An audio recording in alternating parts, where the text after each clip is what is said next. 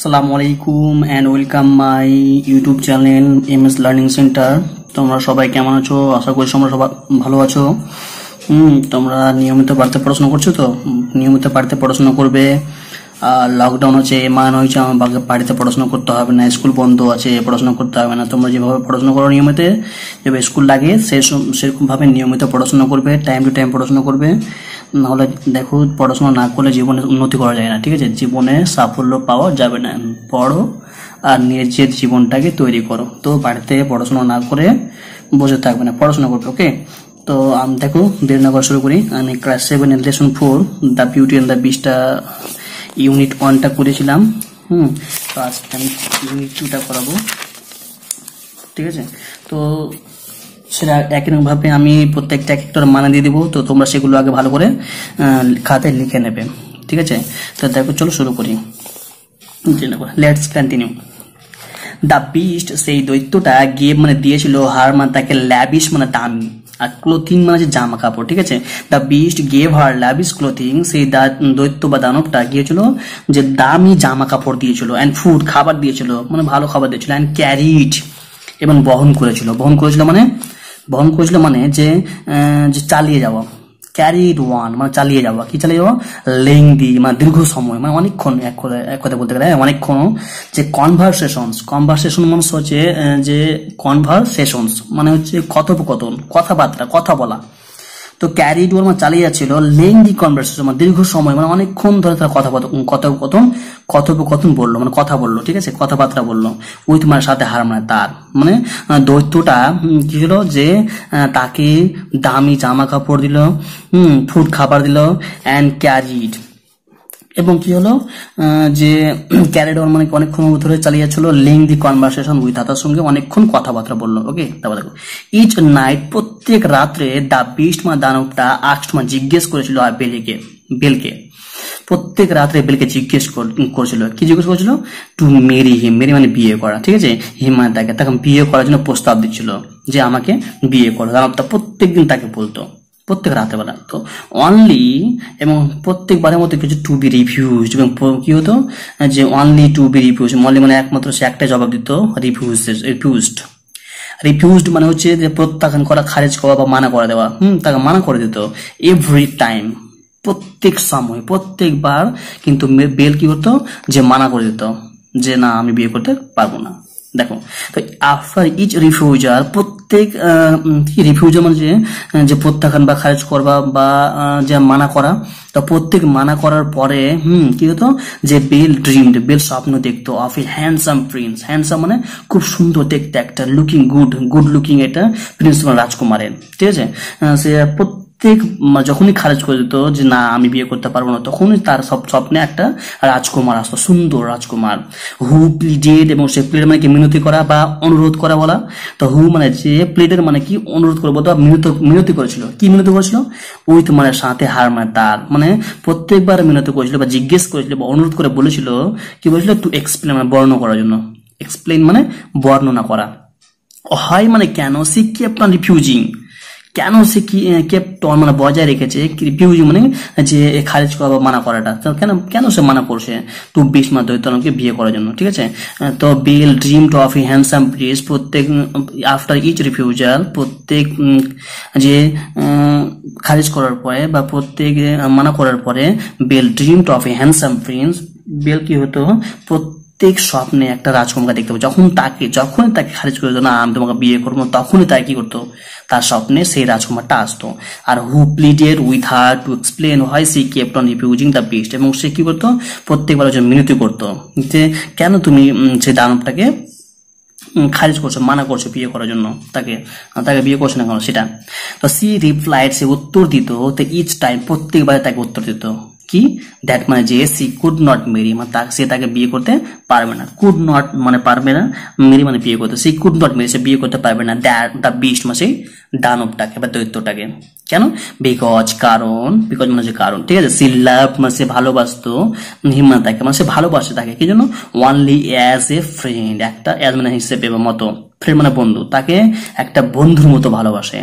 যেভাবে একটা তাকে যে বিয়ে করবে, তো তাকে বিয়ে করার মতো সেরকম একটা পরিস্থিতি দরকার, কিন্তু তাকে সে বন্ধুর মতো ভালোবাসে, অ্যাজ এ ফ্রেন্ড, বন্ধুর মতো। বাট কিন্তু বেল কুড নট মেক, কিন্তু বেল কি হতো, কুড নট মেক, মানে কি, যে মেক দ্য কানেকশন, মানে যে যোগসূত্র, মানে যোগাযোগ, সে যোগাযোগটা খুঁজে পেত না বিটুর মানে মধ্যে, কার মধ্যে, the handsome Prince and the beast, সেই দৈত্যটা এবং যে রাজকুমার, হ্যান্ডসাম যে প্রিন্স রাজকুমার, সে হ্যান্ডসাম প্রিন্সের সঙ্গে সে কিন্তু কোন যোগাযোগটা খুঁজে পেত না। যোগাযোগ বলতে যে প্রত্যেক দৈত্য যখন দৈত্যকে যখন বলতো যে না আমি বিয়ে করব না, তারপরে প্রত্যেক ওটা মানা করার পরে কি হতো, তার স্বপ্নে কিন্তু আসতো সে রাজকুমারটা। এটাই সে খুঁজে পেত না যে আমি দৈত্যটাকে যখন মানা করছি তখন সেই রাজকুমারটা আমার স্বপ্নে কেন আসছে, এর মধ্যে যে তাহলে সম্পর্কটা কি ওর সঙ্গে, দানবের সঙ্গে সে রাজকুমারের সম্পর্কটা কি, কেন ও আমার স্বপ্নে আসছে, যখন ওকে খারিজ করছি, যখনই আমি ওকে মানা করছি তখনই ও আমার স্বপ্নে আসছে, কেন, কারণটা কি, সেটা ওটা মনে মনে খোঁজার চেষ্টা করলো, কিন্তু খুঁজে পাচ্ছে না। কিন্তু দেখো তারপরে কি হচ্ছে, সি ওয়াজ কনভিন্সড, সে আশ্বস্ত হলো বা বুঝতে পারলো বা মনে মনে কি এলো যে এঁকে নিল বা ভাবলো, দ্যাট মানে যে দ্য বিস্ট ওয়াজ হোল্ডিং, সে ভাবলো যে দানবটা ওয়াজ হোল্ডিং মানে কি রেখেছে কোথায়, দ্য প্রিন্স, সেই রাজকুমারটাকে রেখেছে, ক্যাপটিভ মানে বন্দি করা, যে জায়গায় বন্দি করে না, যে ক্যাপটিভ মানে বন্দি করে রেখেছে, সামহুয়ার মানে অন্য কোথাও, ইন দ্য ক্যাসেল মানে এই দুর্গে, মানে এই দুর্গের ভেতরে মনে হয় সেই রাজকুমারটাকে, সেই দানবটা মনে হয় কোথায় বন্দি করে রেখেছে, সেটা কিন্তু মনে মনে কিন্তু ও চিন্তা করলো বা ভাবলো, আশ্বস্ত করলো। তারপর কি বলছো, সি সার্চ ফর, সে তাকে খুঁজতে লাগলো, সি সার্চড ফর হিম, সে তাকে খুঁজতে লাগলো, অ্যান্ড ডিসকভার মানে কি লক্ষ্য করে বা দেখতে পেলো, মেনি ইনচ্যান্টেড মানে মায়াবী, আমরা কি বলি যে জাদু বলি, যে জাদু, রুমস মানে ঘর, মানে অনেকগুলি জাদুর ঘর দেখতে পেলো এক কথা বলতে, বা মায়াবী, এক কথায় ইনচ্যান্টেড মানে হচ্ছে মায়াবী। হ্যাঁ, তো যদি আমি বোঝাতে যে মায়াবী, অনেকে বুঝতে পারে না, তো মায়াবী মানে হচ্ছে যে মায়াবী বলতে গেলে যে জাদুর ঘর দেখতে পেলো। মনে করছো আমি একটা ঘরে ঢুকলাম, আবার একটা ঘর ঘুরে গেল, আবার একটা ঘর ঘুরে, যে জাদুর মতো ঘর।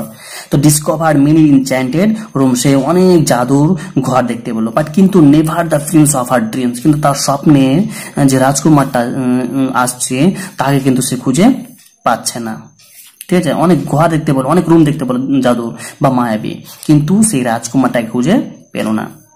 ফর সেভারাল মান্থ, মানে ধরে এখানে বলবে কিন্তু, ফর সেভারাল মান্থ, সে কিছু মাস ধরে, সেটা মাসটা আমাকে উল্লেখ করেনি, ঠিক আছে, ফর সেভারাল মানে বেশ কিছু, আর মান্থ মানে মাস, বেশ কিছু মাস ধরে বা কিছু মাস ধরে, হ্যাঁ মানে কয়েক মাস ধরে কি হলো, বেল লিভড, যে বেল বাস করছিল এ লাইফ অফ লাক্সারি মানে বিলাসতা, মানে আরামদায়ক যাকে বলি, অ্যাট দ্য বিস্ট প্যালেস, সেই যে দৈত্যের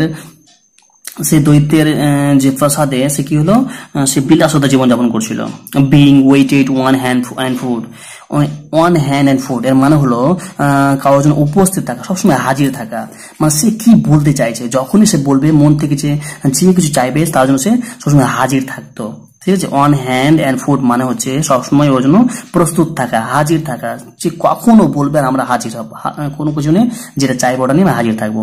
ওই হচ্ছে বিং ওয়েটেড মানে অপেক্ষা করতো, ওয়ান হ্যান্ড অ্যান্ড ফুড মানে হচ্ছে অপেক্ষা করতো, বাই কি জন্য, ইনভিজিবল মানে কি অদৃশ্য, যাকে দেখা যায় না, সার্ভেন্ট বা চাকর, মানে তাকে দেখা যায় না এবং অদৃশ্য চাকর তার জন্য সবসময় কি করতো, হাজির থাকতো। Having no end of reaches two amuse হার, যে আমোদ ফুর্তি করার বা আনন্দ করার মতো তার যে ধন সম্পদের শেষ ছিল না।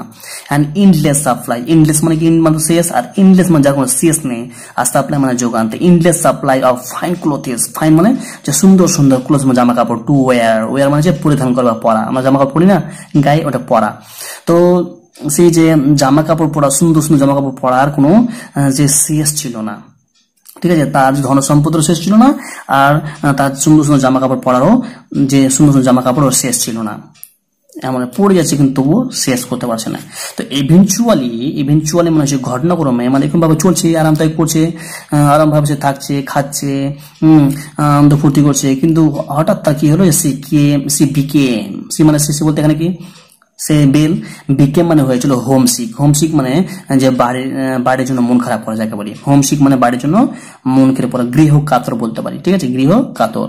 তো হোমসিক মানে যে বাড়ির জন্য মন খারাপ করা। মনে করো তুমি যে বাইরে আছে অনেক দিন ধরে, তো আর ভালো লাগছে না বাইরে তোমাকে, যে আর ভালো বাড়ি যাবো, বাড়ির জন্য যে বাড়ির কথা মনে পড়া, তো ওই জন্য কি হলো বাড়ির কথা ও মনে পড়লো। অ্যান্ড বেগ যেমন কি মিনতি করা, মিনতি করলো বারবারে কার কাছে, দ্য বিস্ট মানে দৈত্যটার কাছে, কি জন্য, two aloe her to go to C her family, মানে টু অ্যালো হার মানে অনুমতি চাইলো, হার টু গো মানে যাওয়ার জন্য, সি হার ফ্যামিলি মানে তার পরিবারটাকে দেখার জন্য। তো সি বিকেম হোমসিক, সে কি হলো বাড়ির জন্য মন খারাপ হচ্ছিল, and beg the beast two aloe her to go to C her family, মানে সে তার বাড়ি যেতে চাইলো তার পরিবারকে কি করার জন্য, দেখার জন্য। সে মিনতি করলো যে আমি বাড়ি যাব, আমার পরিবারকে দেখবো। হি সেইড, সে বলতেছে দানবটা, সে মানে বললো হি উড অ্যালো ইট, মানে অ্যালো মানে অনুমতি দেবে, ইট মানে ইহা, সে তাকে অনুমতি দেবে একটাই কারণে, ওয়ানলি মানে একমাত্র, মানে একটাই কারণ, সেটা হচ্ছে ইফ যদি সি উড রিটার্ন, সে যদি ফিরে আসে। সি বলতে এখানে সে যে বেলকে বলছে তুমি যদি রিটার্ন ফিরে আসো, এক্স্যাক্টলি মানে ঠিক, এক্স্যাক্টলি মানে ঠিক, উইক মানে এক সপ্তাহ, এটা মানে পরে এক সপ্তাহের পরে, এক কথা বলতে গেলে যে 7 দিনের, এক সপ্তাহ 7 দিন হয়, তো 7 দিনের মাথা ঠিক 8 দিনের সকালে তোমাকে ফিরে চলে আসতে হবে, তাহলে আমি তোমাকে যেতে দেবো। এটা কথা থেকে তিনি শর্ত রাখলো। তারপরে কি হলো দেখো, বেল এগ্রিড মানে কি, বেল কি রাজি হয়ে গেল তার কথায়, টু দিস মানে তার এটাতে বেল কিন্তু রাজি হয়ে গেল।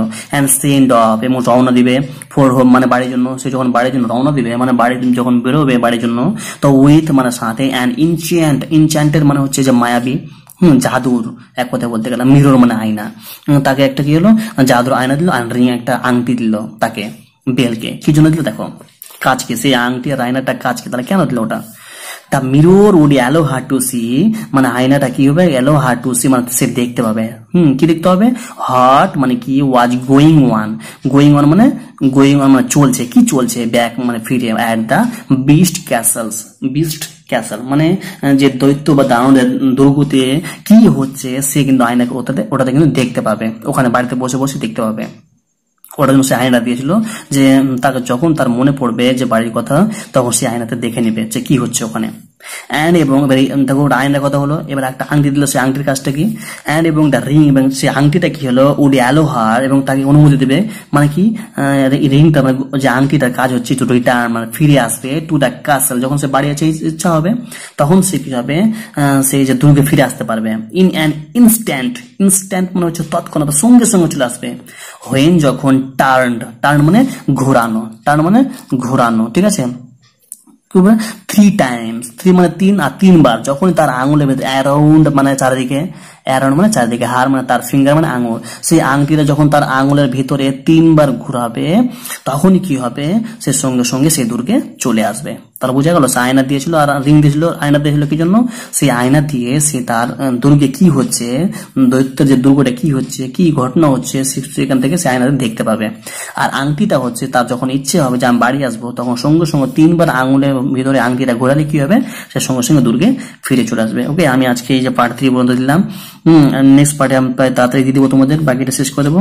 হ্যাঁ, তো আমি কম করে দিচ্ছি এই জন্য যে তোমাদের পড়তে সুবিধা হবে, আর বেশি করে দিলে আবার এত বড় দেখতে একঘেয়ে লাগবে, তো জন্য আমি পার্ট করে দিচ্ছি। তো এখনো যদি আমার চ্যানেলটা সাবস্ক্রাইব না করতে, অবশ্যই সাবস্ক্রাইব করবে, আর যদি ভালো লাগে থাকলে লাইক করবে, আর নিয়মিত পড়াশোনা করবে। ওকে, তোমাদের ওয়ার্ড মিনিং দিয়ে দিব, তো তোমরা দেখে নাও, তো ওয়ার্ড মিনিং এক একটা করে তোমাদের হাতে লিখে নেবে, তাহলে পড়তে সুবিধা হবে। দেখো, ইউনিট 2 ল্যাভিশ মানে দামি, লেংদি মানে দীর্ঘ সময়, ঠিক আছে, কনভারসেশন মানে কথোপকথন, ঠিক আছে, মেরি মানে বিয়ে, আর রিফিউজ মানে প্রত্যাখ্যান করা বা খারিজ করা, মানা করা, আর ইচ মানে প্রত্যেক, ঠিক আছে, আর ডিসকাউন্ট, ড্রিম মানে হচ্ছে স্বপ্ন, হ্যান্ডসাম মানে সুদর্শন বা যাকে বলে যে গুড লুকিং, দেখতে খুব সুন্দর, প্রিন্স মানে রাজকুমার, প্লিটে মানে মিনতি করলো বা অনুরোধ করলো, এক্সপ্লেন মানে বর্ণনা করলো, কেপ্ট মানে বজায় রাখা, বিকজ মানে কারণ, কানেকশন মানে হচ্ছে যোগসূত্র, বিটুইন মানে মধ্যে, কনভিন্স মানে আশ্বস্ত করা বা বুঝতে পারা, হোল্ডিং মানে রেখেছে, ক্যাপটিভ মানে বন্দি বা আটক করা, ঠিক আছে, সামহার মানে অন্য কোথাও, সার্চ মানে খুঁজতে লাগলো, ইনচ্যান্টেড মানে মায়াবী বা জাদুকর বলতে পারি, ঠিক আছে, সেভার মানে অনেক বা বেশ কিছু, লাক্সারি মানে বিলাসতার, wait one hand and foot মানে সবসময় সাহায্যের জন্য হাজির থাকা, ঠিক আছে, ইনভিজিবল মানে অদৃশ্য মানে যাকে দেখা যায় না, সার্ভেন্ট মানে চাকর, অ্যামিউজ মানে আনন্দ থাকা,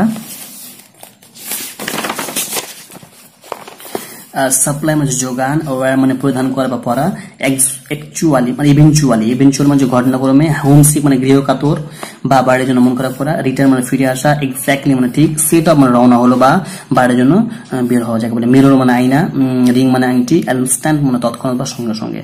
ওকে, তো এখনো যদি আমার চ্যানেলটা সাবস্ক্রাইব না করে থাকো তো অবশ্যই করে নেবে আর লাইক বাটনে ক্লিক করবে, আর তোমরা নিয়মিত বাড়িতে পড়াশোনা করবে।